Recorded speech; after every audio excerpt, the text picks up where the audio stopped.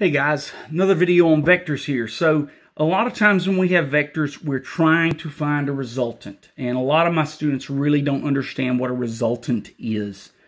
So what I want to explain to you is, from my background as an engineer, if we've got a body that has 2 or 3 or 4 or 5 or 10 forces on it, a resultant is what would happen if I combined all those forces into one force.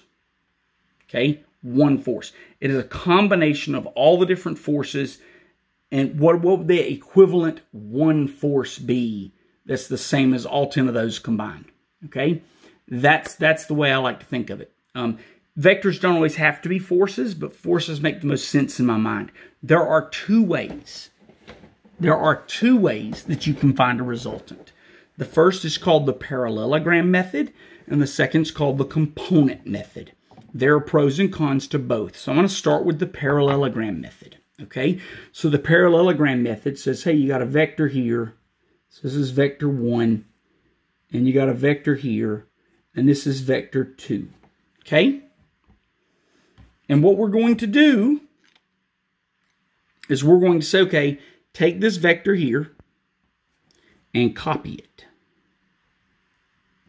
I'm going to draw it as a dashed line.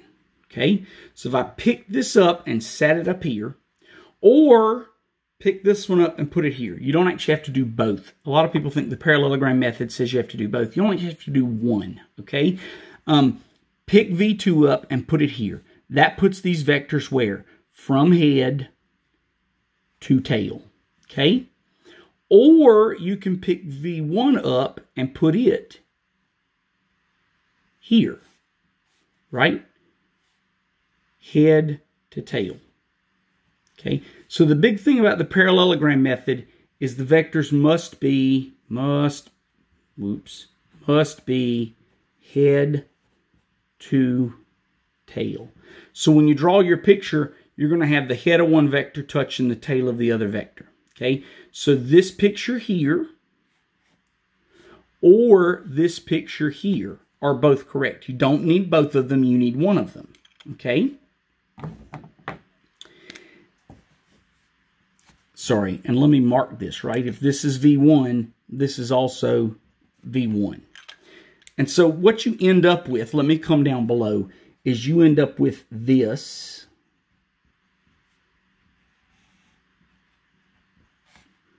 Or you end up with that, okay? You end up with these two pictures here, okay? So let me slide these up so you can see them. So you end up with either that picture or that picture, half of a parallelogram. And here's what we get. If I go from the tail of the first to the head of the last,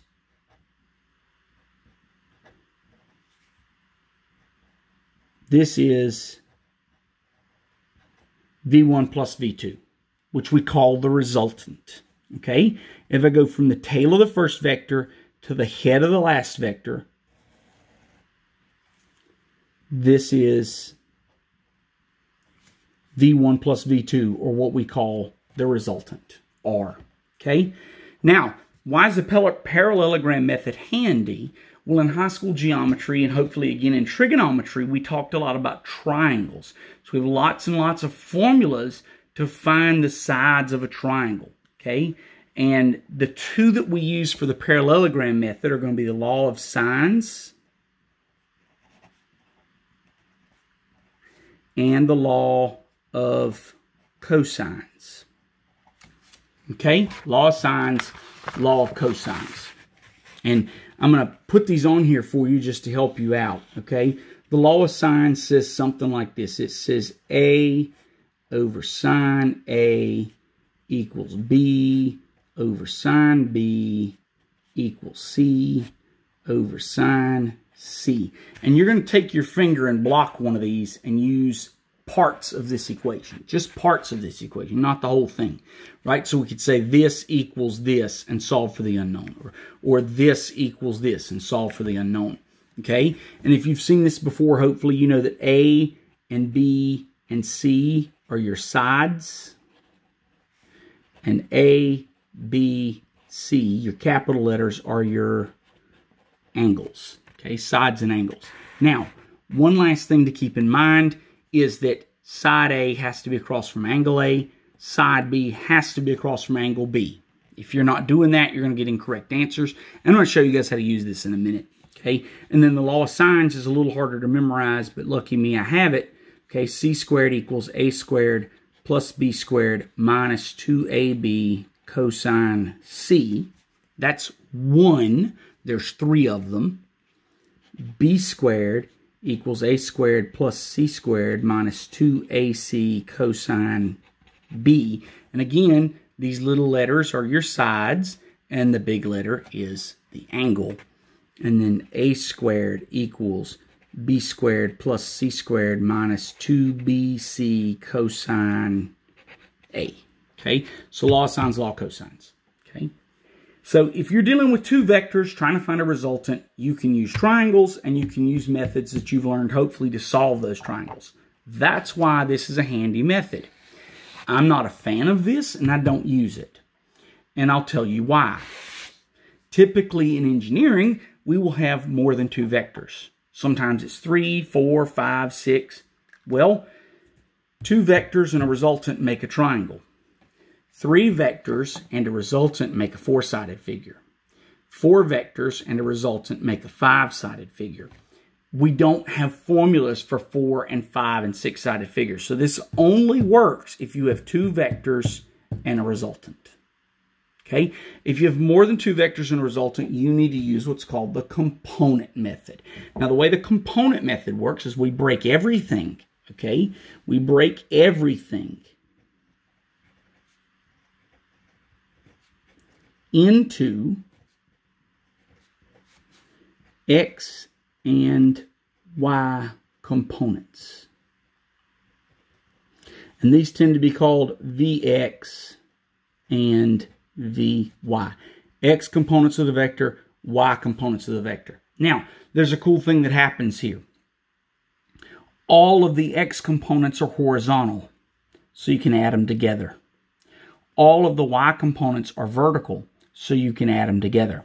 And I'll show you how we do that. I actually make a table to do it. Okay, so there's some equations that'll show up in any physics book, pretty much any math book.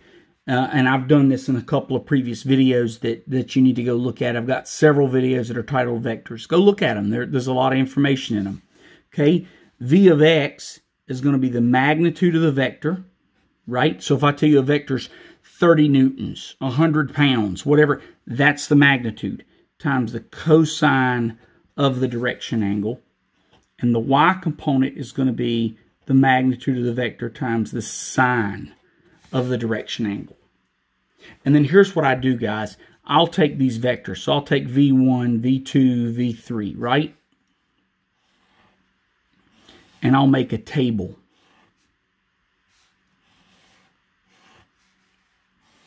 Make my little table here, okay?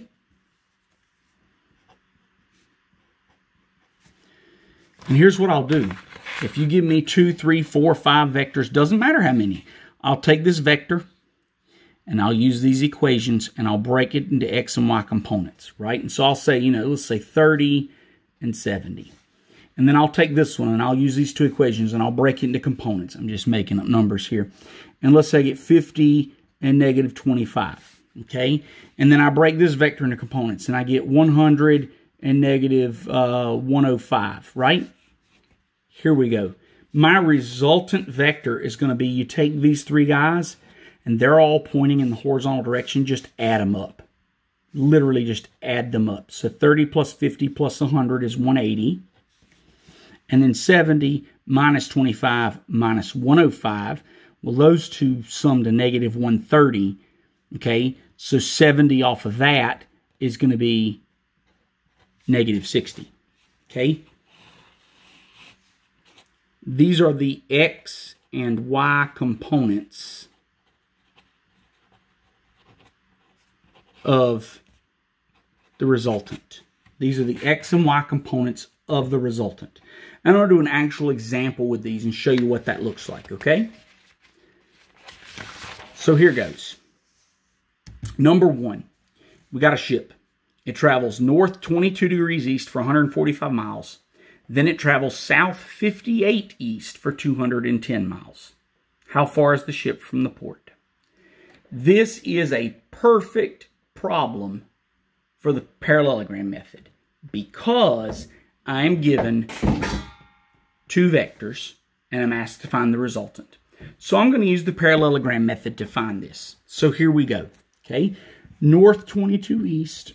So we're going to take, here's our port. Here's our port. And north 22 east means we go north 22 degrees. And remember, if you're dealing with directional problems, never eat soggy waffles.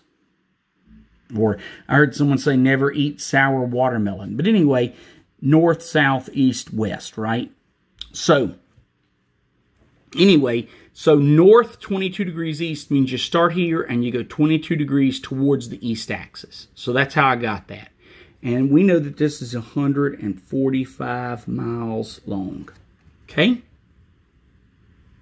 That's vector 1. Then they said south 58 east for 210 miles. So I come up here, and okay, so this guy goes south. And we're going to go 58 degrees from south towards the east. So this is going to go over here somewhere. Okay? It's going to go over here somewhere. Okay? So this is 210 miles.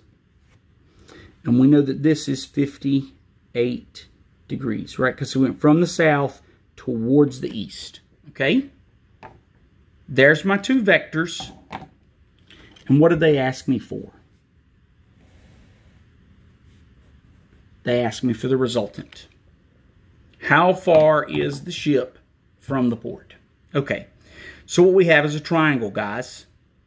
And we can use the law of sines or we can use the law of cosines. Well, to use the law of sines or the law of cosines, you have to know two sides and one angle or two angles and one side. Okay, so I look and I say, well, I know this side and I know this side and I sort of know something about this angle. Now, here's the reason the parallelogram method sucks. If you don't remember your high school geometry, you can't solve this. So in high school geometry, we had all these rules about parallel lines. And this is a north-south line here, and this is a north-south line here, and they are parallel. And this angle are what are called alternate interior angles. And alternate interior angles are equal. And so I know this is 22 degrees. If you don't know that, you should not be using the parallelogram method. Okay, and I'll show you the other method in problem 2, and you can come back and try it on this one and compare the answer. So, here we go. I know that this is 22, this is 58, so this total angle is going to be 22 plus 58. Okay? So it's like 80 degrees. I think. That sounds right to me. Okay, so I got 145 miles, 80 degrees, 210 miles. Okay, and then I pull up my equations here, right? I got law of sines, I got law of cosines, and what I'm going to realize real quickly is I'm looking for R, and if you label that A, B, or C, I know the angle across from what I'm looking for, and if you look at the law of cosines, right? There's the angle across from that side. There's the angle across from that side. There's the angle across from that side. I want to use the law of cosines for this problem. Okay? So I'm going to use the law of cosines. And what I'm going to do is I'm going to name this guy A, and this guy B, and this guy C, and this guy big C. Okay? And that's going to be my equation. Okay? So C squared equals A squared plus B squared minus 2AB cosine C. Okay? And I'm going to do all this math. And where most people screw this up is they screw up in the math. So what I'm going to do is actually show you how I do it. Okay? So I'm going to take 145 squared, write it down, and I get 21025, and then I'm going to put 210 squared, and I get 44100, And then I'm going to take and say 2 times 145 times 210 times cosine of 80. So I'm going to type all of that in and write whatever I get. And I get 10,575.2. Okay, I'm just going to round that off to 0.2. Now I'm going to combine these three. Okay, so take 21,025 plus 44,100 minus 10,575.2. And what do I get? I get a mess because I got my calculator in the wrong mode here. Okay, so I get that. So I get c squared equals 54549.8. This is not my answer because it's squared. I need to take the square root of both sides. So if I take the square root of that, I get c equals 233.558 blah blah blah. Most folks would call this 234 miles. Okay. So that is the length, if you round to the nearest whole number, of this side. We're 234 miles from port. Okay. If you do not remember all of your rules about parallel lines, you don't want to use a parallelogram method. Hint, parallel lines, parallelogram. See the correlation there? Okay, so I'm going to show you a different method. Not with a ship problem, but with a problem where you can't use this. Okay, so you get into physics, and the physics teacher says, okay, we got 4 forces acting on this particle. Right? So we got 1, 2, 3, 4 forces acting on this particle. Find the resultant force, or the net force. Okay, so they're asking you for the resultant. Okay, they're asking you for the resultant. Now, a couple of things you got to realize. Each one of these dudes has an angle. So here's what we're going to do. We're going to write 80 newtons, 55 newtons, 90 newtons, 140 newtons, and the resultant. Boom, boom, boom, boom, boom. Okay?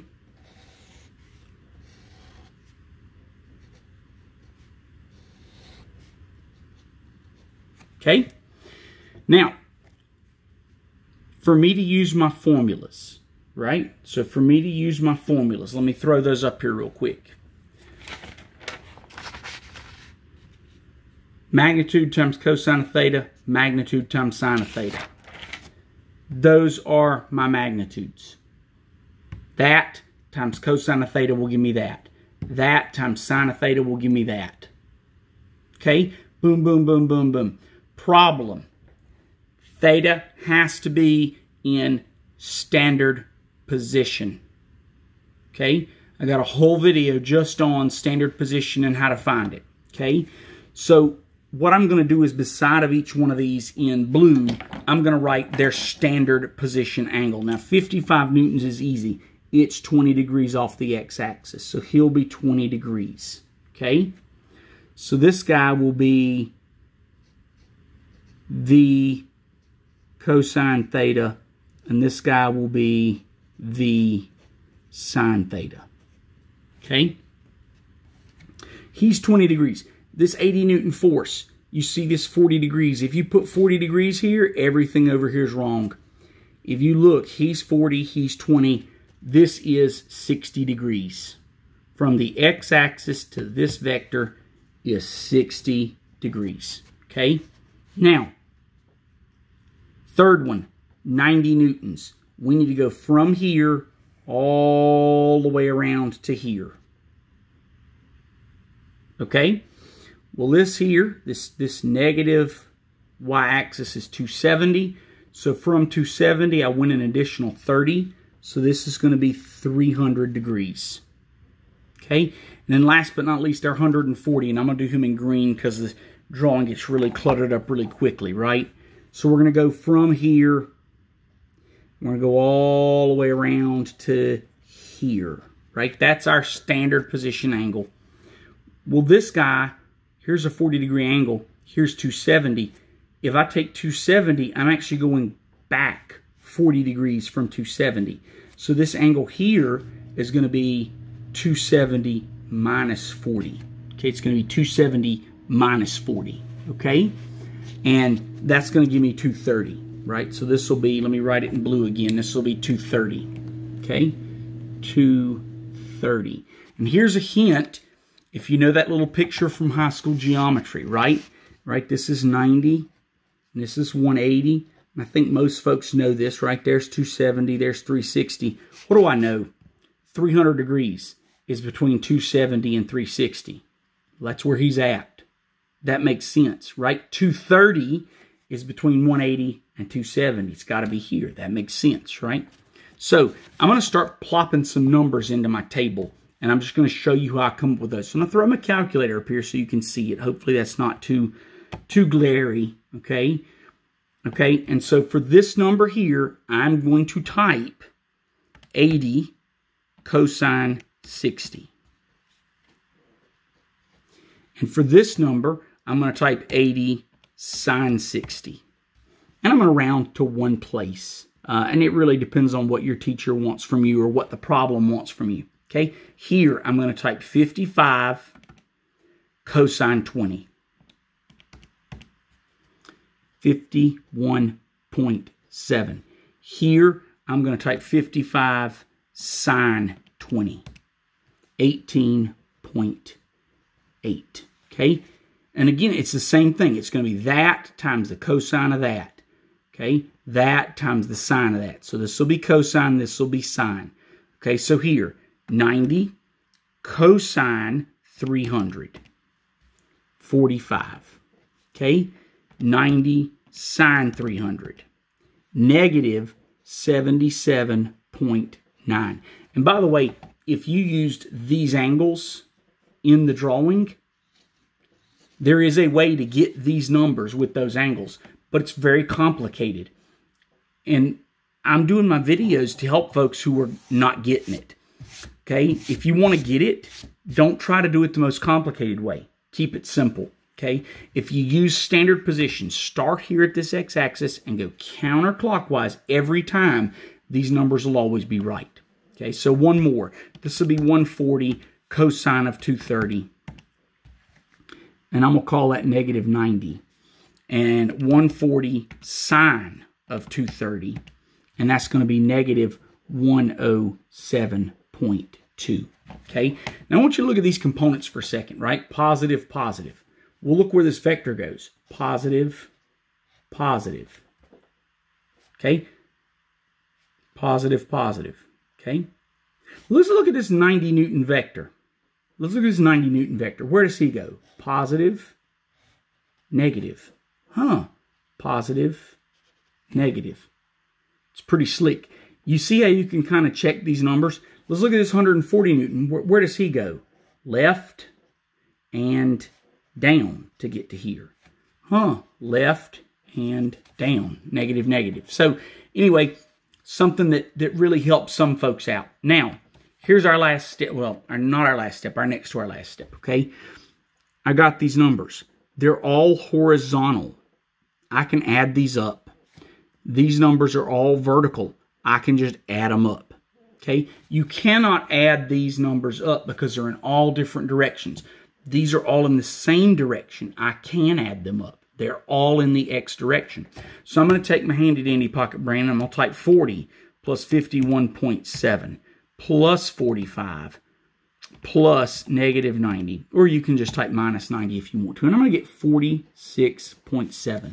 Okay. Then I'm going to come here, 69.3 plus 18.8 minus 77.9. And then minus 107.2, and I'm going to get negative 97. Okay? These are the X and Y components of the resultant. Okay? But I don't want the X and Y components of the resultant. I want the resultant. Okay? Well, if you go back to my vectors basics video, every vector has an X component, a Y component, and a magnitude. Okay? What we have right now is 46.7 for the x direction, negative 97 for the y direction, and what we want is this guy. Anybody who's watching this who's never seen a vector in their life but has had middle school math, if I say this is this, they can find that. It's Pythagorean's theorem. So what am I going to do? I'm going to take 46.7 squared plus negative 97 squared, and that's going to be equal to what? R squared, right? A squared plus B squared equals C squared. Cool. Okay. Well, I'm going to start squaring stuff. Okay. So this is 9409. And 46.7 squared is 2180.9. I rounded slightly. Add those together. If I can hit the right button. I get R squared equals 11589.9. Then take the square root of both sides. And I get R equals 107.7. Now, all of these vectors were in newtons, and so this resultant will be in newtons. Okay, so I've got four forces, 80, 55, 90, and 140. And when I added them all together, I could replace them with one 107.7 Newton force. This is nearly impossible using the parallelogram method, which is why I work most of my vector problems this way. So, but this is kind of a quick overview of both ways that you can work a vector problem. Which way is right is really up to you. If you're going to use the parallelogram method, you've got to know your geometry, okay? If you know this method well, it works every time, regardless whether you have 2, 3, 5, 10 vectors.